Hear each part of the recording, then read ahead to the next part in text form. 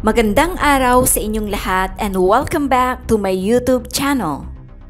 Narito na po ang partial and unofficial result for President and Vice President.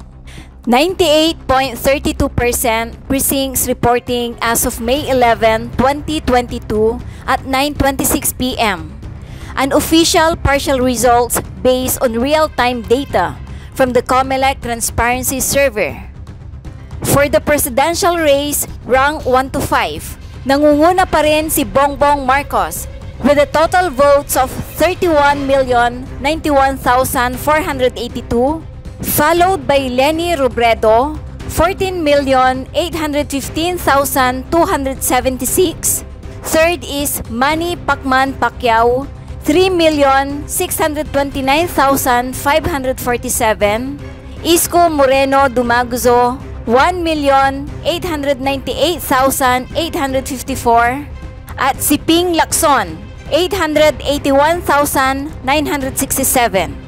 And for Vice Presidential race ay nangunguna pa rin si Sara Duterte with a total vote count of 31,547,618, followed by Kiko Pangilinan, 9,227,643, Vicente Tito Soto, 8,182,191, Doc Willie Ong, 1,850,240, and Lito Atienza, 267,466.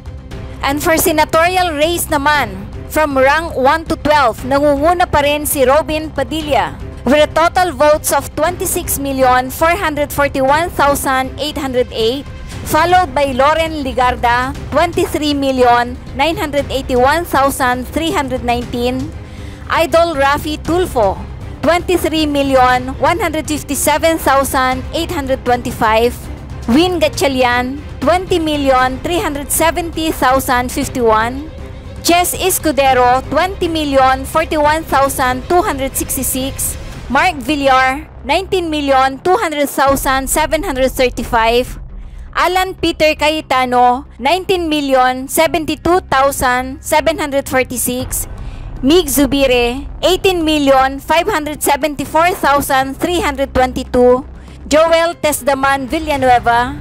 18,295,150, JV Estrada Ejercito, 15,685,101, Risa Hontiveros, 15,266,927, at si Jingoy Estrada, 14,962,490.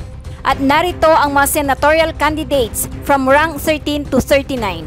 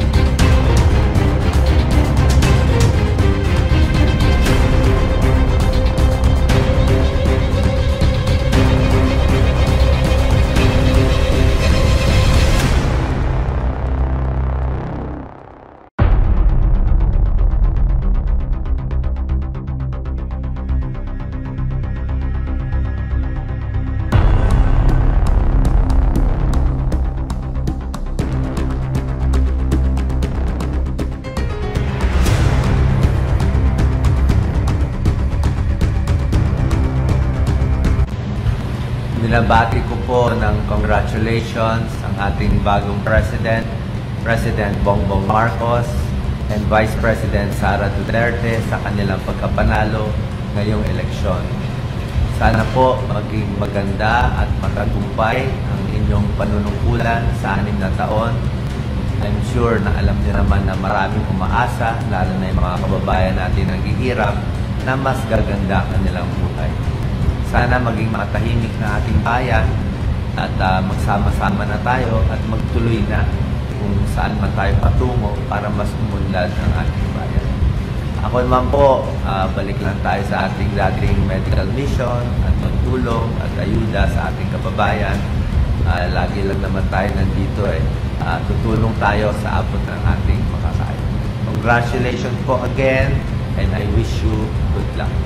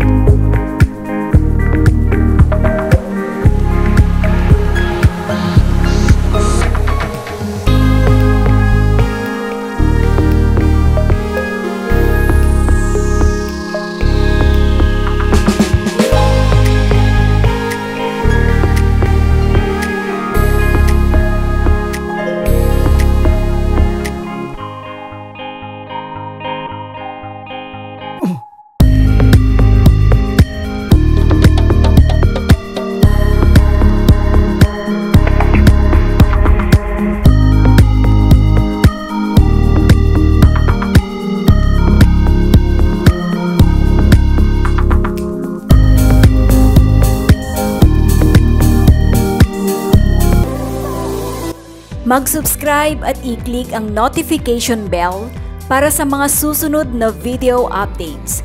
Maraming salamat po!